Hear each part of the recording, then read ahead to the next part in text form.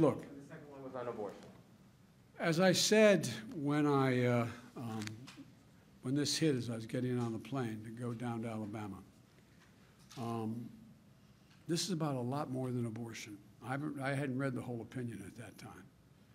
But this reminds me of the debate with Robert Bork. Bork believed the only reason you had any inherent rights was because the government gave them to you. If you go back and look at the opening comments with the Bork-Biden when I was questioning him as chairman, I said, I believe I have the rights that I have, not because the government gave them to me, which you believe, but because I'm just a child of God. I exist.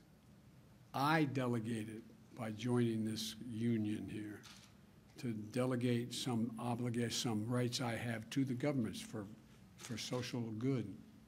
So the idea that somehow there is an inherent right, that there is no right of privacy, that there is no right. And remember the debate you don't remember, but we had a debate about Griswold versus Connecticut.